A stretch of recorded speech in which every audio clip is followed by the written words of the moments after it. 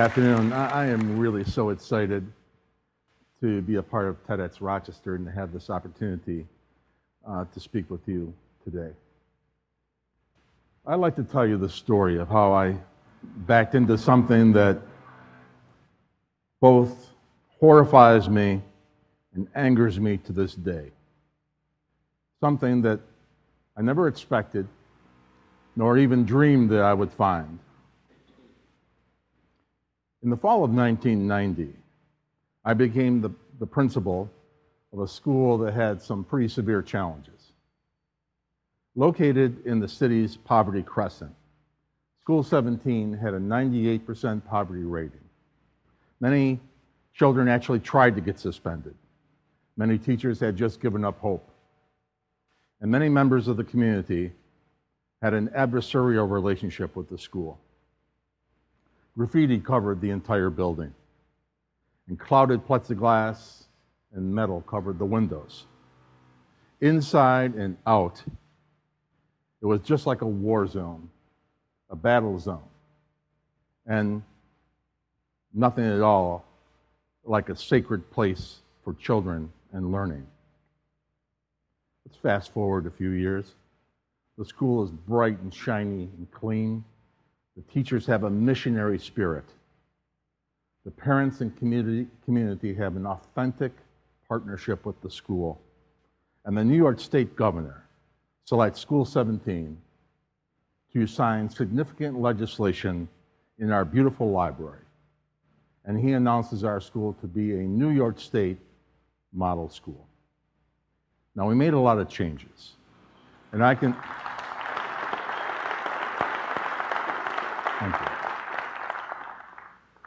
Now, we made a lot of changes, and I can tell you just a few of them here. We started with changing the school culture. We simply put children first. We made every decision based on what is best for children, not what is comfortable for adults. I stopped the busing to create a neighborhood school. We formed a huge and vibrant PTA, and we had many extensive school community partnerships. We changed the learning environment to make the school an island of safety and calm nurturance for children. The acid test for me, when it came to instruction, was, would I have my own child in your classroom? We demonstrated that we had one of the finest elementary school teaching staffs in New York State. Our mantra, when it came to student success, was no excuse. We built a Montessori preschool. We had extensive before and after school tutoring programs, and we had intensive summer school programs. We literally extended the academic school day and almost had year-round school. But if the primary health needs of children in severe poverty are not being met, how can they learn? And many of the primary health needs of many of our children were not being met. So we built the first full-service community health center in New York State attached to a school. Then we doubled the size of this health center, and we built a full-service community dental center. All of this is open even when the school is closed. No one is turned away for any reason. In the 12 years that I was principal, we raised nearly $7 million, and we applied it directly to student achievement. I did everything that I was supposed to do, and so much more.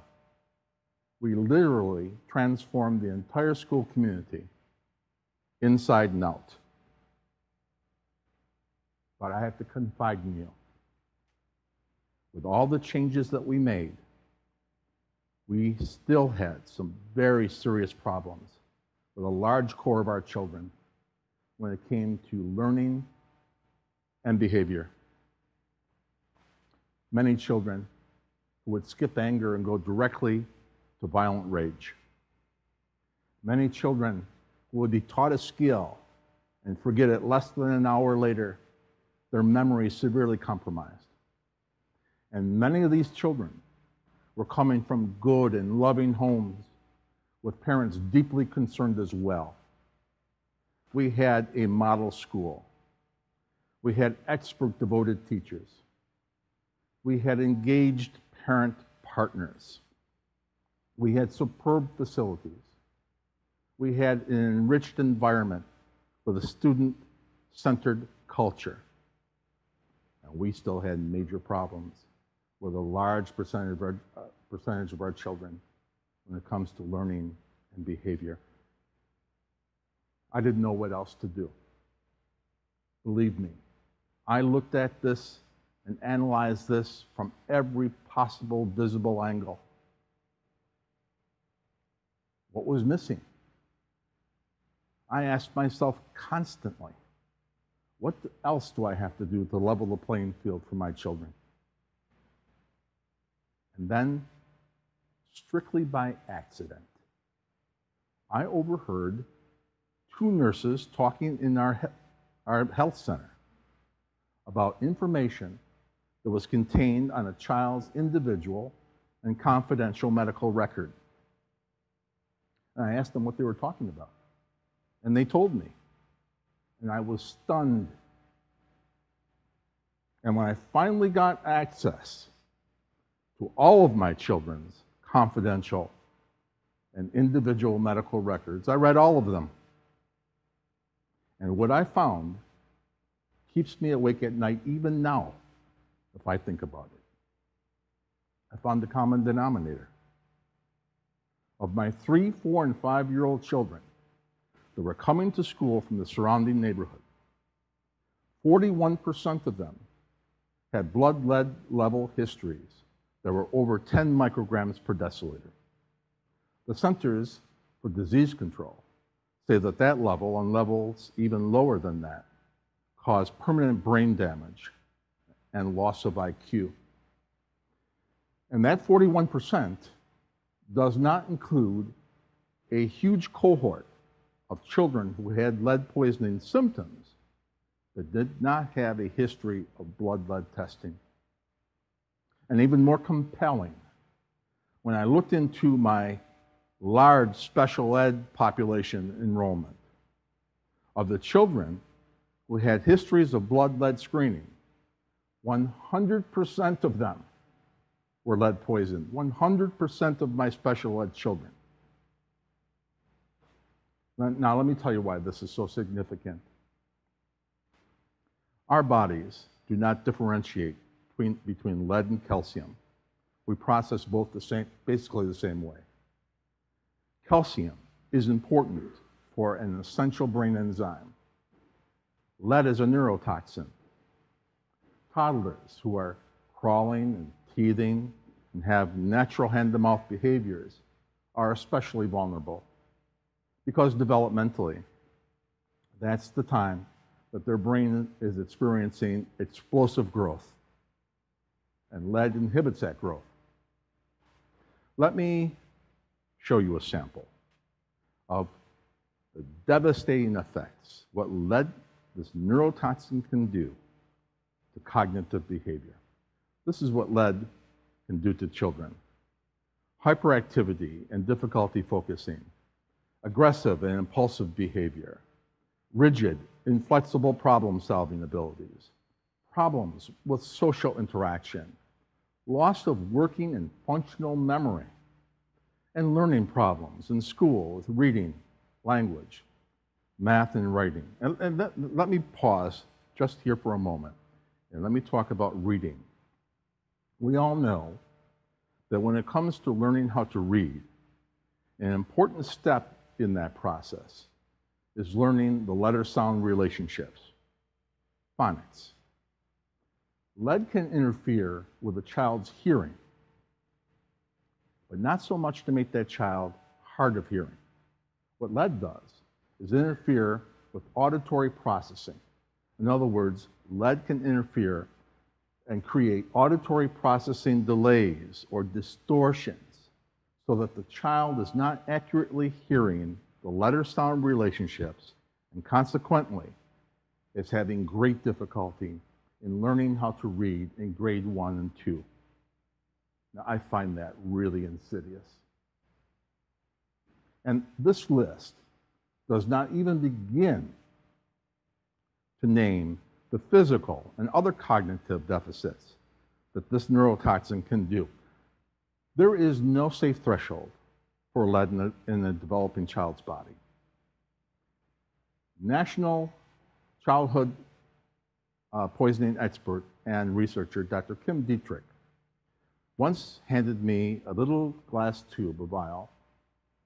He told me that there was enough lead in this container to poison a 2-year-old child well over 10 micrograms per deciliter. I looked at it, I shook it, I held it up to the light, I stared at it, and finally I said, Dr. Dietrich, I don't see anything in here. And he said, that's just the point. The microparticles are clinging to the inside of the glass. That's how potent this neurotoxin is. It is not children sitting and eating handfuls of lead paint chips. And it is not just deteriorated housing in the urban areas. Remodeling projects that are done without lead-safe work practices or houses that were built before 1978 can cause a serious risk. So, when I discovered that almost half of my children were coming to school with permanent brain damage from lead poisoning, I was horrified and I was outraged. And as principal, I called a huge press conference to report what was happening to my children. And at that press conference, I called childhood lead poisoning the silent and invisible monster that is devouring our children right before our very eyes. This monster is devouring our children's IQ. If you take someone's IQ, you have stolen their future. But this monster is not just satisfied with children. It affects every single one of us in our society in a negative way. We all pay for this lead poisoning monster, one way or the other. So right after this press conference, I became one of the founding members of the Coalition to Prevent Lead Poisoning. Now in Rochester, our community has done a real good job in putting a face to this invisible monster through education. And we have evolved and surpassed many other communities in New York State and across the nation. And that is why the EPA has recently awarded the Coalition to Prevent Lead Poisoning with the Environmental Justice Achievement Award and has named Rochester a national model for the primary prevention of lead poisoning.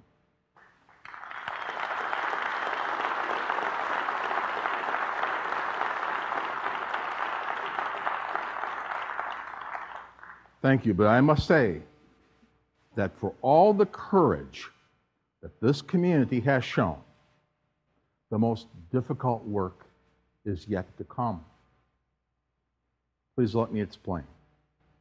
In Monroe County, we do a good job in finding and locating 1-year-old children and testing them, but we are only finding and testing half of the children, 2-year-old children, half of the 2-year-old children in Monroe County.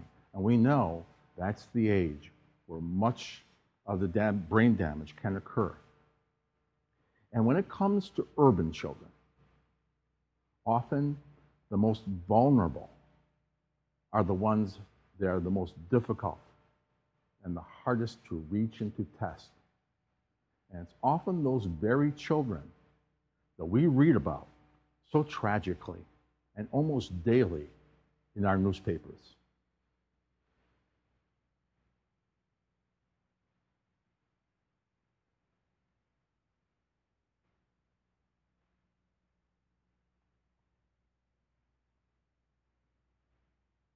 You know, I have many memories throughout the tenure of my principalship that bring me great joy. But I am haunted by the faces and the memories of the children that we just could not reach. And I will tell you the story of a mother that represents so many of these haunting memories for me.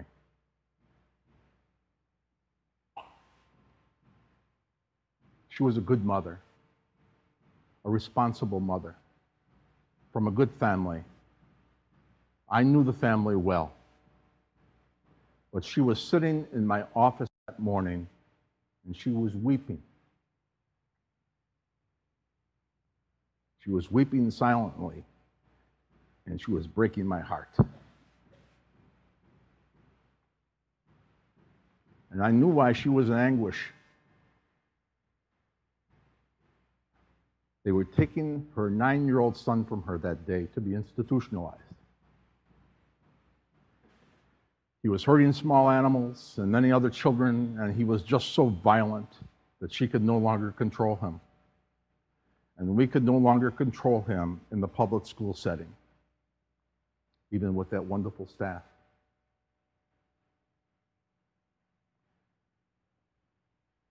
So I pulled a chair up and I sat down beside her. And I didn't know what to say, so I didn't say anything. I just reached out and I held her hand. And after a few minutes, she caught her breath and she turned to me.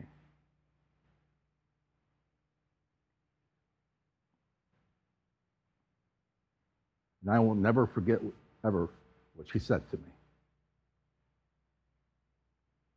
She said, "Oh, Mr. Spezio, he was my brightest child. And on a hot summer day, I would move his crib over to the window so he could catch a cool breeze and listen to the children playing in the yard and watch the squirrel in the tree next to the house." And I'm here to tell you that that little boy had his brain fried on that windowsill from those microparticles of lead there. And I remember thinking to myself, at the very moment she said those words to me, this should not be happening. This is totally preventable. That little boy needed to be protected. He should have been protected.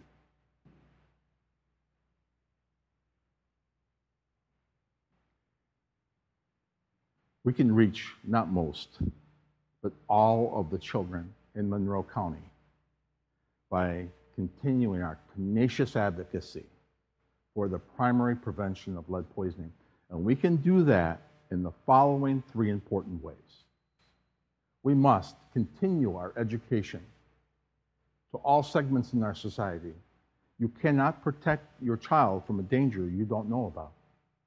We must continue to improve our policies and monitor those policies for effectiveness. And we must establish a state housing endowment, just like 40 other states have done, that provide no interest and low interest funds for the rehab of our state's housing stock, so that we can make houses lead safe and to make healthy homes for children and families for generations to come. I believe that a civilized society is measured by how well that society protects its children. That's what I believe. And if the adults in the society don't protect the children, who will? We have done an amazing job in that regard in our community.